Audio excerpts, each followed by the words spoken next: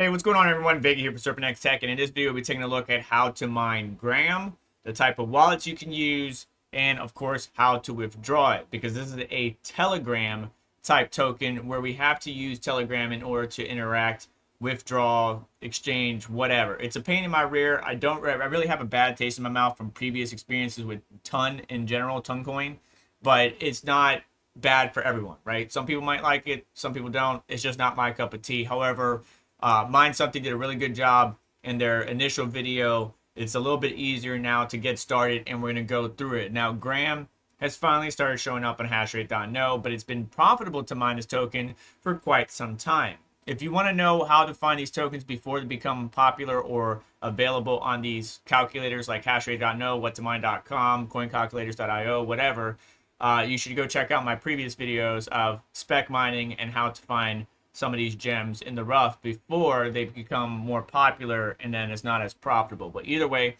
it was #1 for much of this past week, and now it's dropped down to #2. By the time you're watching this video, it might be #3, or it might not even be in the top 10, but we'll see how things go. Now you can see right now I'm using Ton Ninja. I also was using Gramcoin, and if we go to Gramcoin or pool.gramcoin.org, we click connect our wallet, just like we might see with MetaMask or Binance Smart Chain or Polygon, whatever. You click connect wallet, and then your choices pop up. So you can see that you can use your Telegram wallet on Telegram, Tonkeeper, MyTon, so on and so forth. Personally, I like Tonkeeper out of all of them. And if we look here at my phone real quick, you can see there it is right there. So I'm just going to select it, right? It's going to load up the app. And now I'm going to hit this QR button right in the top section right here. And then I'm going to scan what is on the screen. And that's going to allow me to connect to this wallet. And you can see here, it is saying just that. Pool.gramcoin.org, connect wallet, enable notifications, yes.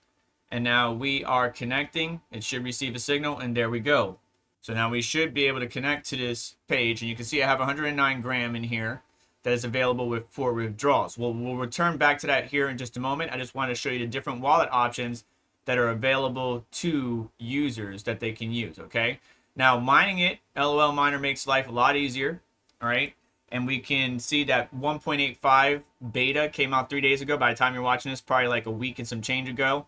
But in the previous version, they improved Ton and Gram mining performance by 15 to 18% on RDNA 1 through 3, Nvidia Pascal, and newer GPUs. So they've been improving, just like miner devs do, improving the actual hash rate or performance of some of these algorithms or some of these GPUs on certain algorithms. So we just come down here, LOL Miner, scroll on down to Assets, and now we can download whichever one we need for our operating system. They even give us a nice little guide here for how to quickly update if it's not available in Hive OS, which it should be by now, especially by the time you're watching this video, to where you can just choose version 1.85. If not, you can manually update it and overwrite an existing like 1.84, 1.83, whatever.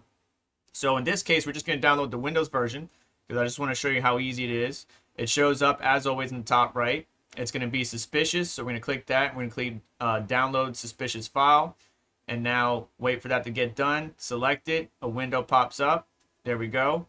Double click in it and extract all. Another window pops up, extract again, and that's going to go exactly where you extracted it. Now, a Windows Defender or Windows antivirus or any antivirus that you might have might catch the file, so you might want to allow or tell it, hey, this is okay, add an exception, what have you. But if we open these files right here, we can actually find mine Gram right here inside the files. There it is. Right click, edit in Notepad if you're on Windows 11. Or Windows 10, doesn't really matter. And you can see here that it's already pointing to a certain pool, right? ton.hashrate.to. The various pools are very different, and to find out how to connect, when you go to that pool, it actually will provide you that information. For example, let's see here. We disconnect wallet. You see here how to install, and then boom, Gramcoin would tell us the pool is pool.gramcoin.org. And then it's, api-pool.gramcoin.org:443. That is the port number. So that's the pool that we need. And then your user would be your wallet, so on and so forth. You can just download the script if you want to, or copy this so we can hang on to this. It even provides us pretty good instructions for Hive OS as well, telling us how to configure, how to set it up. Pretty cool. I like it. But realistically, it's a lot easier than that now, unless you're manually, manually having to install, because Hive doesn't have 1.85 or whatever. Like this one's still showing 1.84, not 1.85. So we just need to know the pool because we already have our wallet. I showed you the wallet options. Again, if you don't remember what those wallet options are, you got Ton Keeper, My Ton Wallet, and if we click more, you got Ton Hub, D Wallet, X Ton Wallet, Ton Wallet, Open Mass, so on and so forth. I like Ton Keeper. That's the one I like to use. A lot of people like different ones like My Ton, so on and so forth.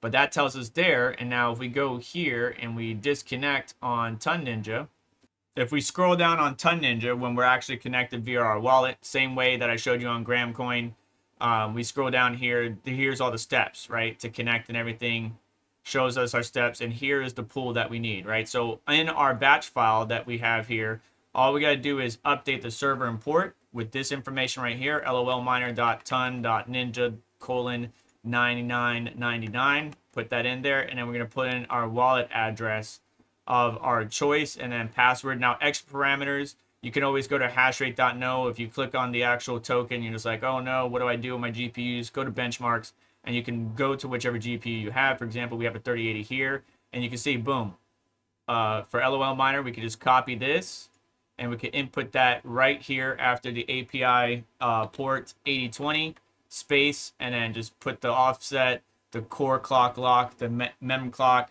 and the power limit. This is more of a core intensive algorithm. Take away this extra space here, and now this flight sheet is good to go, or this batch file is good to go. If I double click this in the folder right now, I will be able to mine Gram on my Windows system. Real quick interruption, forgot to mention this. If you are going to run those commands, those specialized commands where you're overclocking, setting the offset and all that good stuff, you must tell your system that it needs to run in administrative mode, right? So run this program as administrator. All you need to do is go to the main LOL Miner, right click, properties, and that window pops up that we just talked about.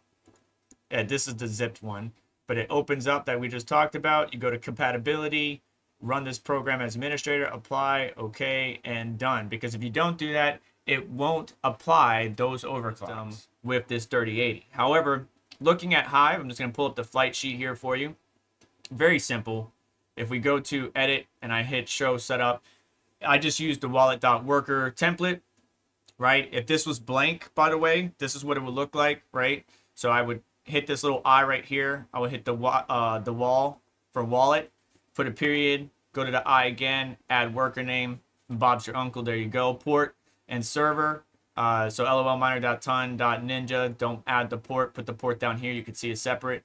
And then X for password, unless you want to add something, and any extra config arguments that you want. Now you can see Hive does already have 1.85 beta already out or in here, so we want to select that to see if there's any extra performance. I think there's not much performance for Gram mining, but I don't have it selected, so I'm going to make sure to select that and then hit update, and we are off and running. You can see some of my GPUs, maybe not the most efficient setup right now, but hashing away on Gram.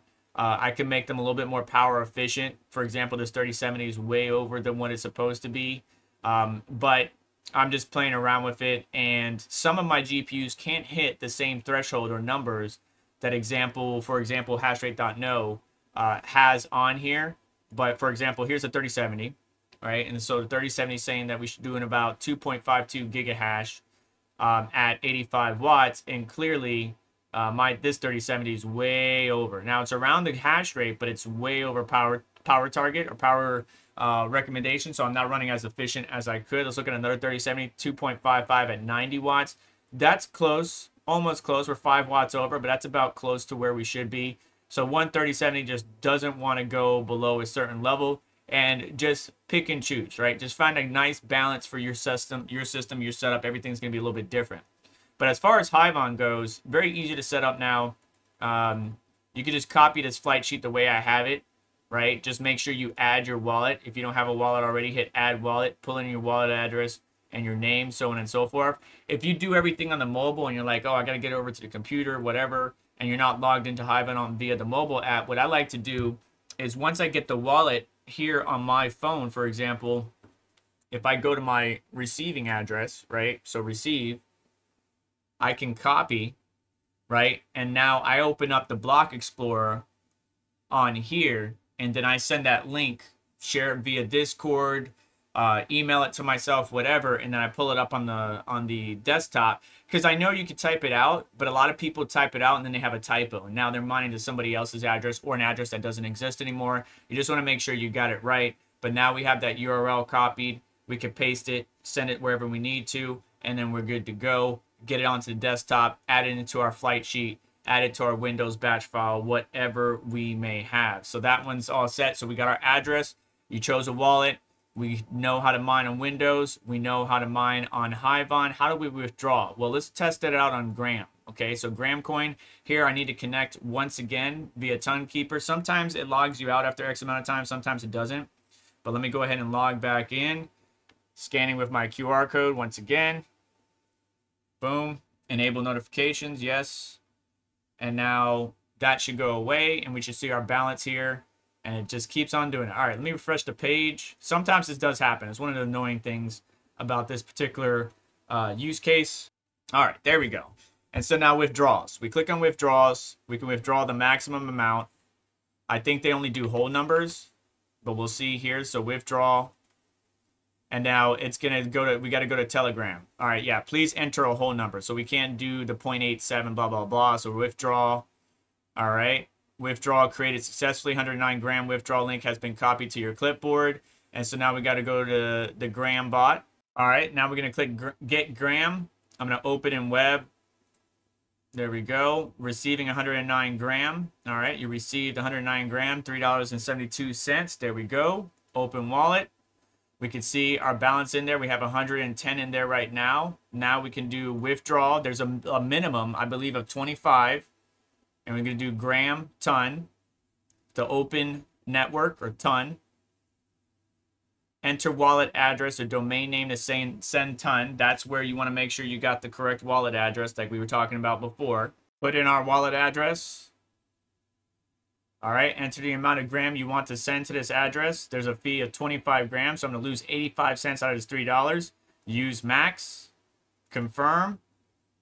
Processing. Waiting for sending. You would you like to save this address from the network, the open network, ton as your in your address book? Yes.